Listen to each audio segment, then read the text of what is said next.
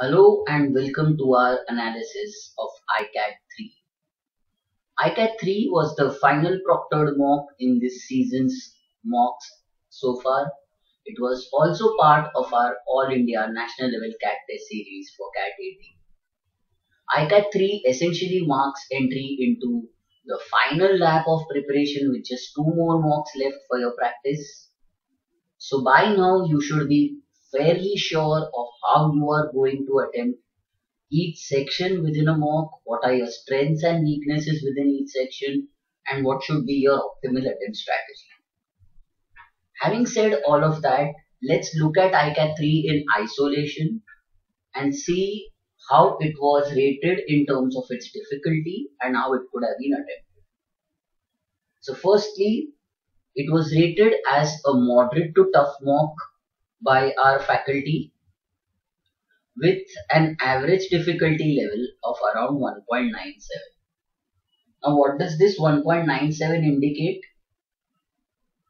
As we have explained in all our analysis earlier, if I assign a difficulty level from 1 to 3 to each question in the mock, where 1 stands for easy and 3 stands for tough, the difficulty level for each question on an average was just below 2 at 1.97, so just below moderate. Just to give you a perspective, the average difficulty for CAT has been rated somewhere between 1.9 to 1.95. So in that sense, this was very similar to CAT. We can say marginally tougher than the CAT exam. Having looked at the overall section, the overall difficulty, let's now look at each section. Because there are 3 sections, we will be presenting this analysis in 3 parts. So in the first part, we will have a look at the verbal ability section. Like the last few mocks, the verbal ability section of this particular mock was on the tougher side with an average difficulty of approximately 2.12. Again, to give you a perspective, in the exam, this has been rated at somewhere around 1.85. So this was significantly tougher than the actual CAT. The reason because of which these last few mocks have had tough verbal is to give you an experience of a tough verbal section which we've not seen in CAT so far, but is a likelihood anytime in the future. So it's not that we are expecting a tough verbal section this year, but you need to be prepared for that eventuality. It also prepares you for the situation that you can clear the cutoff with easier or with fewer attempts and with the right selection of questions. So let's first look at the breakup of the verbal section. As always, it had 24 RC questions split over 5 RCs and 10 non-RC questions, which was a combination of numerical entry or data questions and para-summary questions. So because this is a very clearly distinguished section, let's first have a look at the RCs. The most standard breakup, which was also followed in this particular mock, was there were 3 RCs with 6 questions each and 2 RCs with 3 questions each. So this is more or less what has been followed in CAT as well as our mocks, but there can always be a structure where you have 2 6-question RCs and 4 3-question RCs, that's 6 passages in all, or you have 4 6-question RCs, that's just 4 passages. So there are multiple combinations possible like this, but this is the most common one. Of course, this does not mean as a rule that you will always get this combination. Let's now have a look at these RCs and see how they could have been attempted. Typically for RCs, we look at the overall subject matter and then think that whether this RC should have been attempted or not. We believe that apart from the subject matter, you should also look at the word length or the length of the passage and the number of questions associated with it, so that it gives you a much better perspective on whether you should have attempted this particular RC or not. Now when I look at this particular combination for this mock, I observe that the overall section LOD, as we said, was on the higher side at 2.12, of which clearly there are two standout RCs that are moderate to tough or purely tough. Also, when I look at their subject matter, one is on art forms, which is something which most students would anyways find difficult, and one is on a philosophical concept called utilitarianism, again which what most students would find difficult. Secondly, among these RCs, if you observe, one of them is significantly long at around 800 words, where the typical cat length has now shrunk to anywhere between 400 to 600 words. So while the other passage was reasonably short or reasonably manageable in terms of its length, there were two negative points, that is its difficulty level and the subject matter. For the other RC, utilitarianism, its subject matter, its difficulty, as well as its word length were all big negatives. One more important point here for these RCs was that both these RCs had only 3 questions. So the amount of effort that you would have had to put in versus the return that you would have got would be really minimal. Because total there were 6 questions for which you would have had to read 2 dense RCs, attempt tough questions, and you might still not have been able to attempt or get even more than 2 questions right. So in that sense, both these RCs were not worth attempting at all. Let's now look at all the 6 question RCs.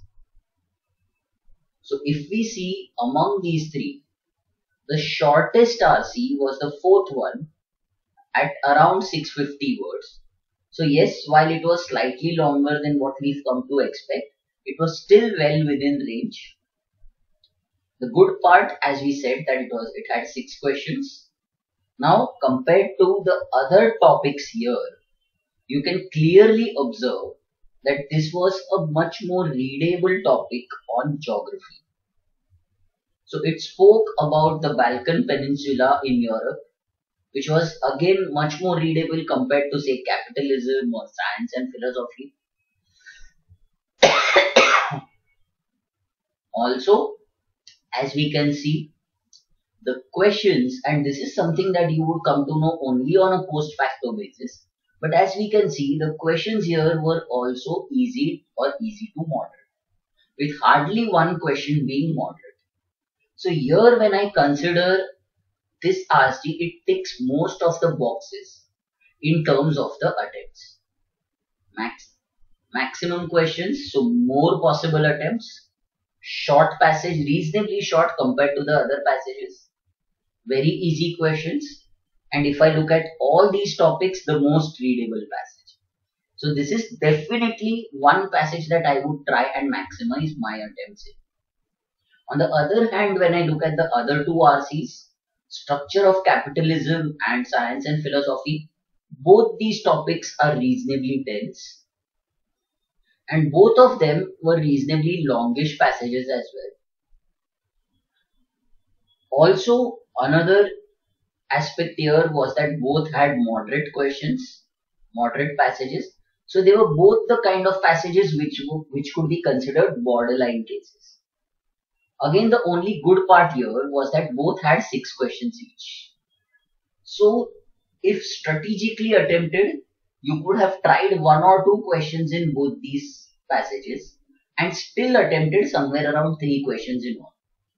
So what I would have done as a student in this particular mock is that I would have tried to attempt all 3 6 question RCs, of which I would have tried and maximized my attempts in the RC on the Balkan Peninsula, and then tried to attempt as many questions as I could on the other 2 6 question RCs. Using this strategy, even if I were to be able to attempt somewhere around 9 questions in the RC, it would still be a very decent performance. Now please keep in mind that while we generally say that you need to try and attempt anywhere around 3 to 4 RCs or attempt 15 questions in RCs, it is for a standard mock or it is for a mock that has been rated on the standard difficulty.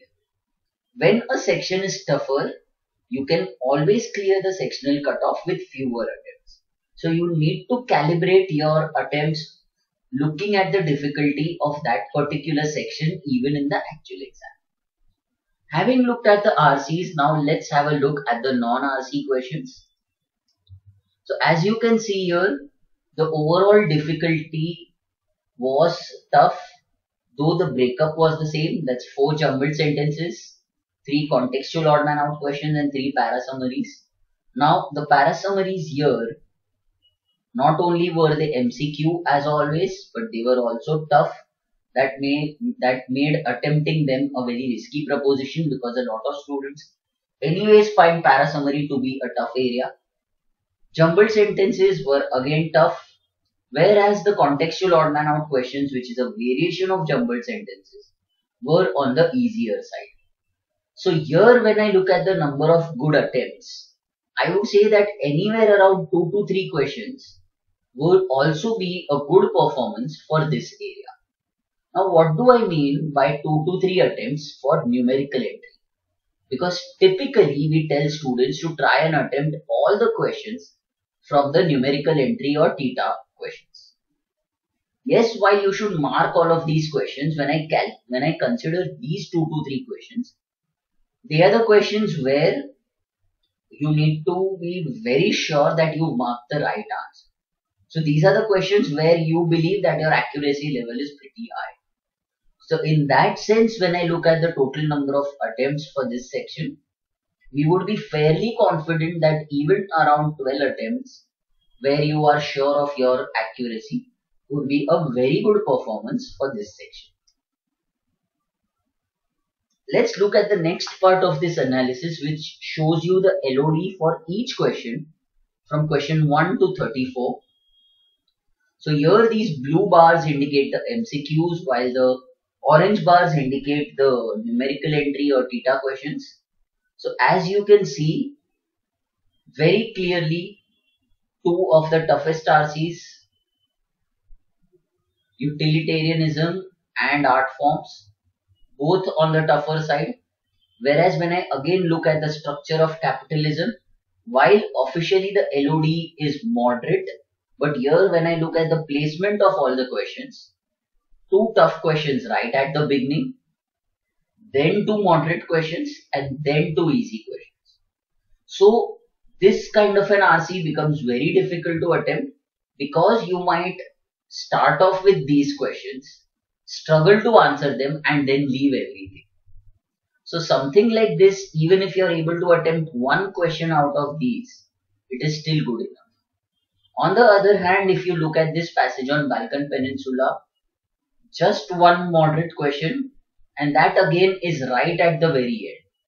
So here, this is something which is much easier to attempt compared to say capitalism. Contrast this with the RC on science and philosophy. So technically, while this is slightly tougher than the RC on capitalism, observe that only the first question is tough, then everything is uniformly moderate. So here again, right selection of questions becomes very important.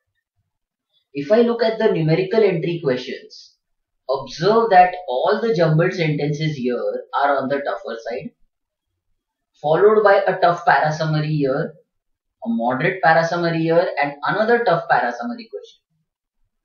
On the other hand, the contextual odd man out questions are all reasonably easy. So here the key really becomes to identify the easy to moderate questions and try and attempt them. So this helps you identify the right questions to attempt and then increase your attempts so as to clear the sectional cutoff. Let's have a look at one RC, let's say the one on Balkan Peninsula. We won't solve this RC but have a look at the overall passage and discuss the approach to some of these questions.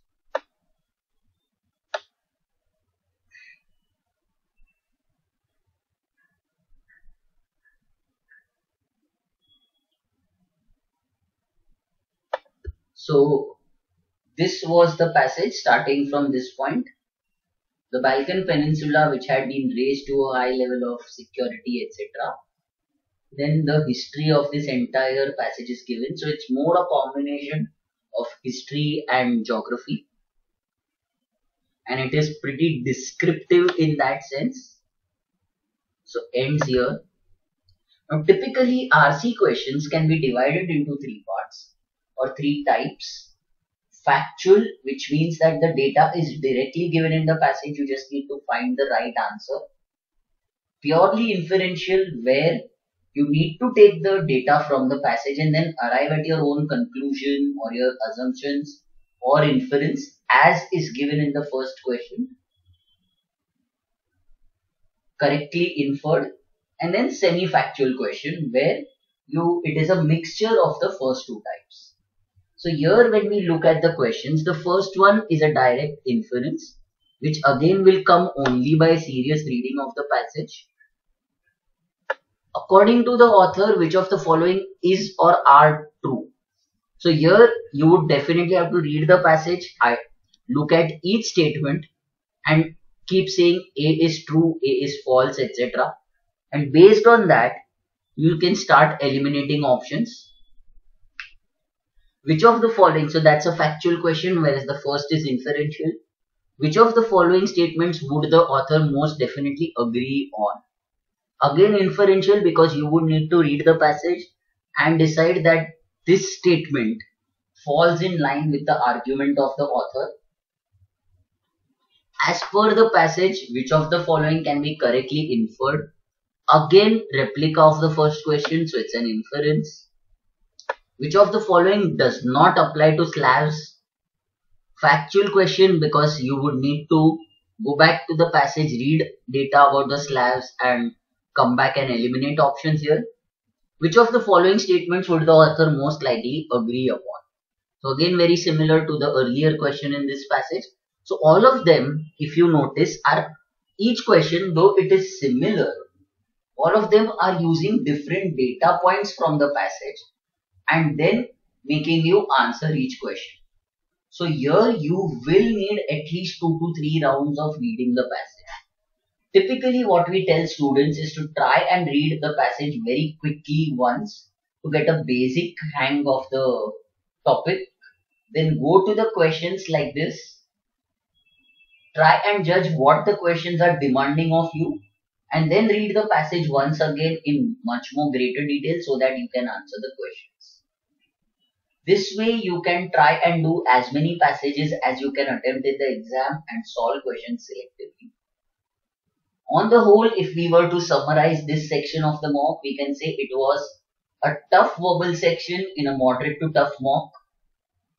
Because of the nature of the RCs, anywhere close to 12 attempts would be a good performance for this particular section. In parts 2 and 3 of our analysis, we will have a look at the DILR and font sections respectively. The analysis for all our previous mocks are available on our official YouTube channel given in the link here.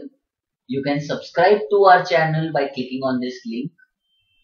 Also, to receive notifications every time a new video is put up, you can hit the bell button. Please feel free to put in your feedback, comments or questions on the thread below the video. Keep watching. Thank you and wish you all the very best.